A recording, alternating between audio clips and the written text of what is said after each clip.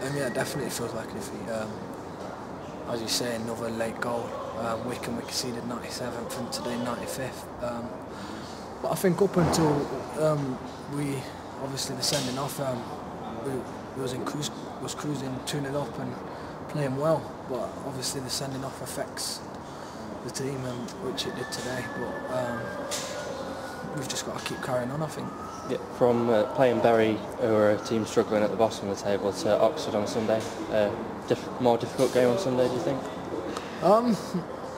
Not really, because obviously you say Oxford are down there, and they're fighting to climb the table, and Oxford are up there. So you could say it's going to be same. But I just think we've just got to go out there and keep playing as we're doing. I think we've been working hard and pressing well. So as long as we do our job, we shouldn't worry about the other teams.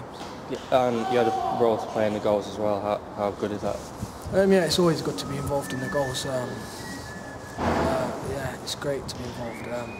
Like I say, I got in the last third, and Russ keeps telling me to just put it in because our strikers will be there, which obviously Sam's our top scorer and he was there twice for us today, so it's great.